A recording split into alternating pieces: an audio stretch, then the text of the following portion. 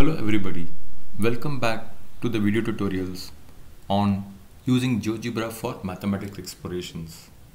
In this video, we will learn about construction protocol. I will take you to the Geogebra file that I've constructed. Here you can see a parallelogram.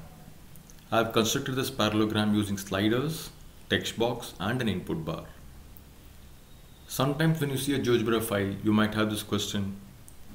I wish I knew the steps for constructing this Geogebra file so that I could also follow and try to do the same thing and thereby learn how to construct.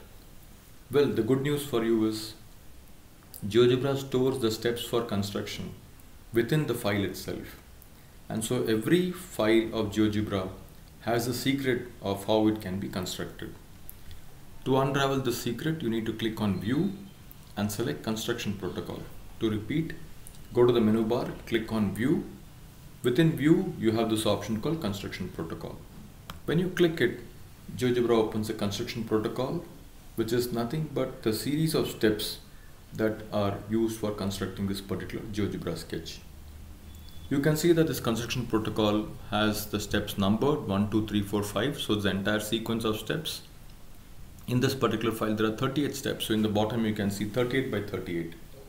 So this bottom panel, if you see, is very much like a music player. You can go to the first song of the entire sequence.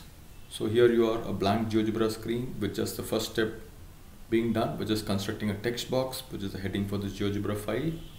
And I can go step by clicking on next step, pretty much like listening to the next song in the next track in the series, in the playlist. You can click on the last to go to the last step, in which you will see the entire Geogebra file constructed. Or again, you can go back to the first step anytime you want to play the series of steps again and again. So this way you will be able to get the series of steps that are required for constructing the sketch. Let me show a few steps. So the first step is already shown in the screen, which is creating a text box, and the value is also given on the column under the column value. Construction of a parallelogram, bracket, sliders, text box, input bar. When I click on play, it shows the next step, which is creating a slider. The construction protocol says this is slider of type number. The name of the slider is side 1 and the value is 24. When I click on next, it's showing me the next slider called side 2, which is also a number slider with value 15. Then I've constructed an angle slider, and the angle value, the slider value is 110. Then I've selected a point A and constructed a segment of a given length where the value of the length is coming from the slider. This way, if I keep on clicking next, I can see that the Geogebra file is being constructed step by step. I've also opened the algebra view, so you can see the same steps, the construction steps are also reflected in the algebra view as well. Now you may want to not advance this step by step yourself manually. You may want to play it automatically, somewhat like the auto playlist of a music player. That option is also available. Let me go back to the beginning.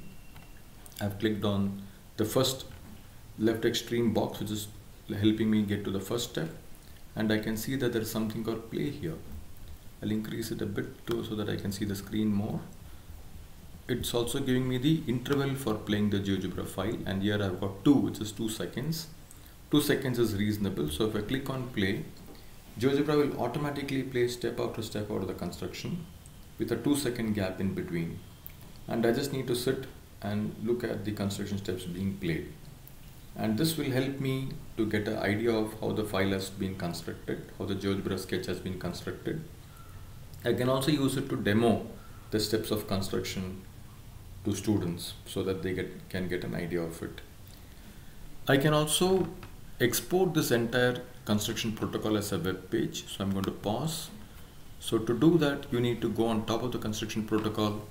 If you see the third left icon from the top, if you click on it, it will export the entire construction protocol. You have to give the title of the page as well as the author name. And if you click on export, it will create an HTML file. This HTML file will give me the steps of construction, and I can print it out and actually use it for constructing as well. So in this way, construction protocol helps me to understand the steps of constructing any Geogebra file. Let me go back to my slide.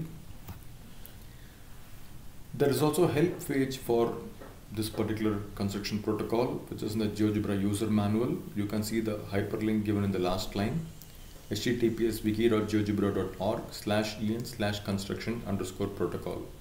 That gives you advanced steps in the construction protocol, like actually shifting a step from one place to another, deleting a step, etc. etc. These are more advanced steps, so I have not covered it in my video. But if you are interested, you could look at this page for more information. So basically what we did is explained in this slide. We went to the file menu and clicked on view and selected construction protocol, and we were able to play the construction steps of this particular file step by step, pretty much like we would play music on our music player. Construction protocol is very useful to understand a construction and can be used to demonstrate the construction as well. Well, that is all we have in this video today for you. Please practice